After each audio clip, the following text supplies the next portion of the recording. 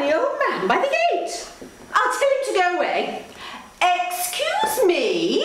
Bev, they've closed the chapel down, mate. It's an house now. This place was full when I was young, when my faith had just begun. But at this old age, I wonder why my faith has failed to satisfy.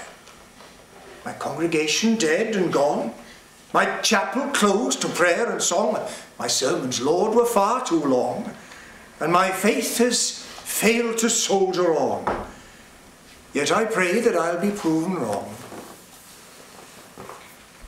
He took me on a date once, the young reverend. I was 14. We had bicycles. I was so excited.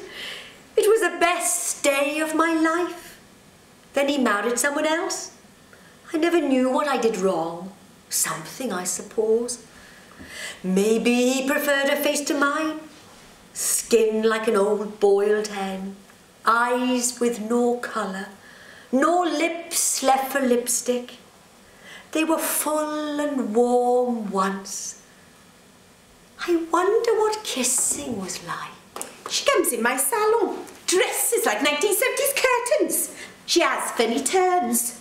One time she keeled over. We called the paramedics. They put this oxygen mask on her. She lifted it up to put her scarlet lipstick on. Oh, just in case.